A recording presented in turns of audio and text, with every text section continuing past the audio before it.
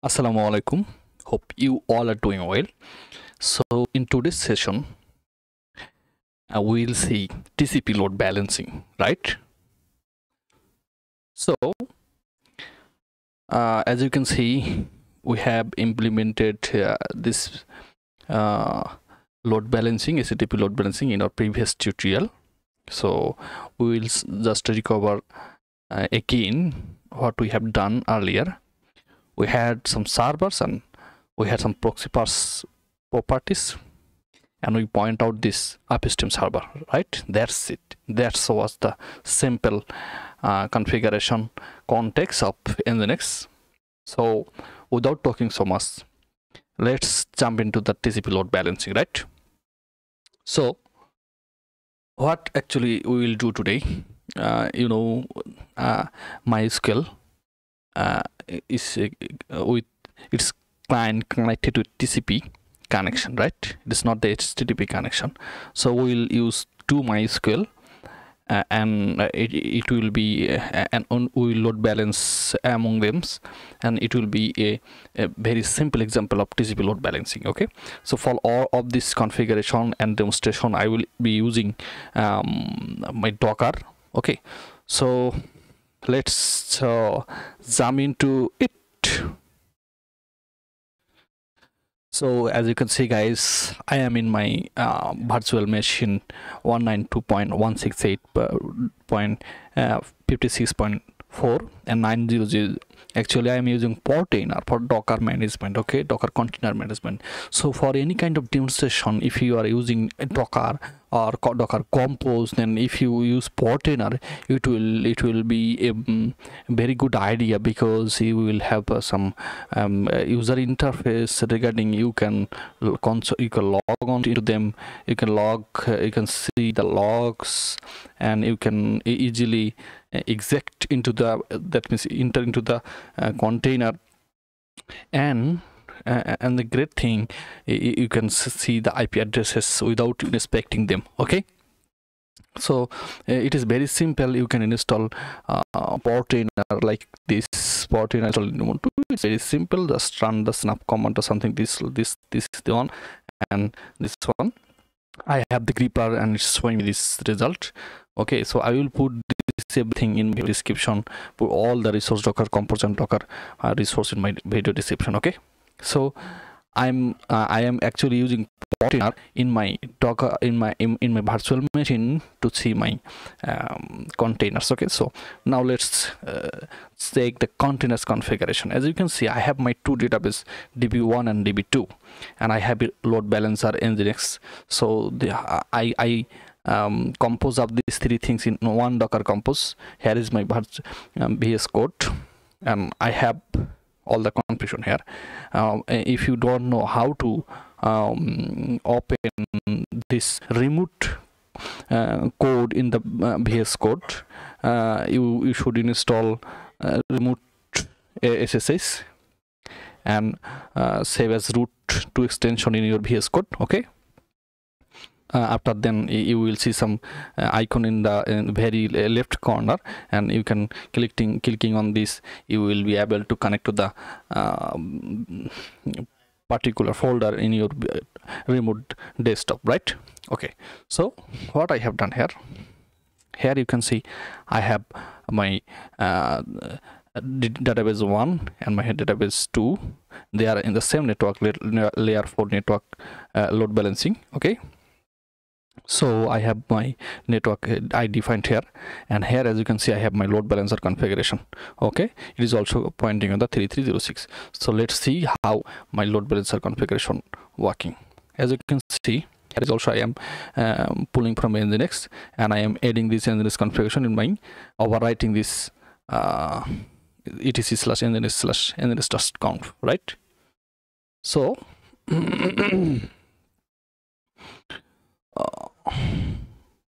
so let me show you here as you can see my my NginX configuration. Okay, so I have my DB1 and DB2 as I mentioned in Docker Compose. db1 db2, and its upstream is called app node, and I am proxy passing this my all request to the app node. Okay, so here is another configuration. Here upstream app node, and this work fine. Okay, so here is my db1, and I didn't put any name here. Okay, so I think, okay, let me see. Okay, so that's why it's not having any name. So if I put a name here, container, right? Okay, let me check this out in the internet. Docker compose service name,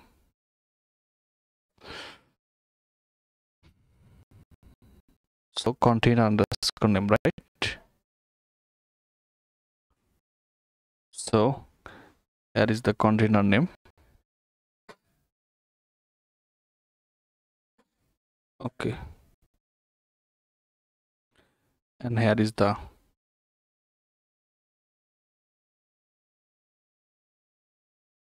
okay, so here is the container name.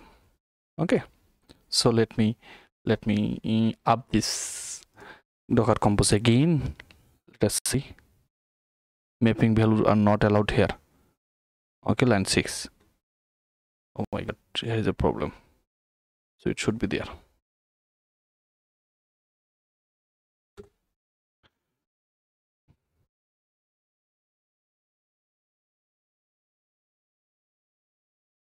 Okay, it's taking a little bit time. I think it's been done here. If I restart now, as you can see, my container name is okay, db1 and db2, right? Fine. So what I did in my NginX configuration is very simple, and I think I don't have to explain all these things, but if you want I can explain.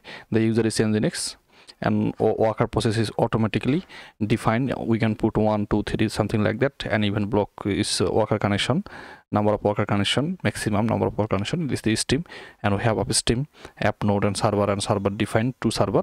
Okay, and here is the server location, listen 3306. Okay, so here is the similar configuration, but I used this one in my Docker file, as you can see.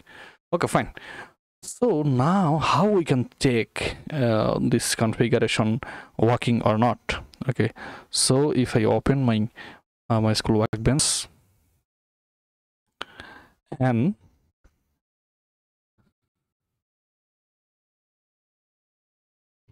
okay, I am connected. Let me show you. Here is my oh shit, it's connecting directly. I have to click on the edit option to show you the MySQL configuration, edit connection. Okay, so as you can see, I am using this my VM IP and my port and my username and my password. Okay, and the MySQL configuration, if I show you, here is the MySQL configuration. Here is some initdb SQL. So when the MySQL will up and running, it will run this queries, and it will create a user t underscore user and a password, and it will grant all prevalence. Okay, so here is my Docker file. Okay, that's it.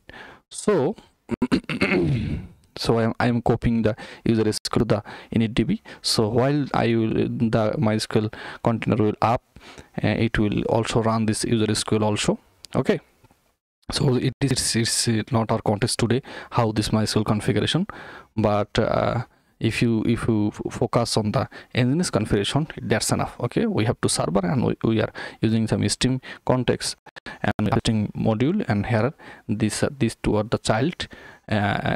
Regarding upstream is the parent module. Okay, so now if I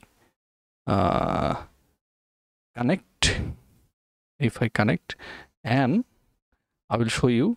Here I have in my two database, I have the similar kind of database, that means DB.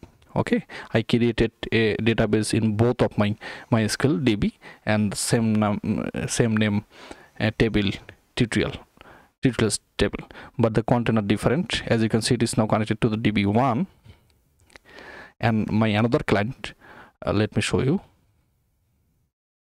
It's dbeaver. Okay, so it's dbeaver. If you connect with the dbeaver, it should be connected to the database too. As you can see, my content at db1. I put it my content in database 1 as db1, in database 2 is db2.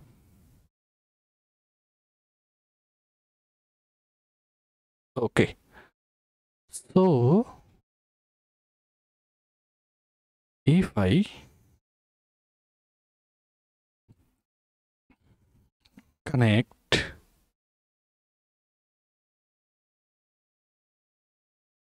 you will unable to understand which MySQL connection it's using. But if you click on the database content, it will show you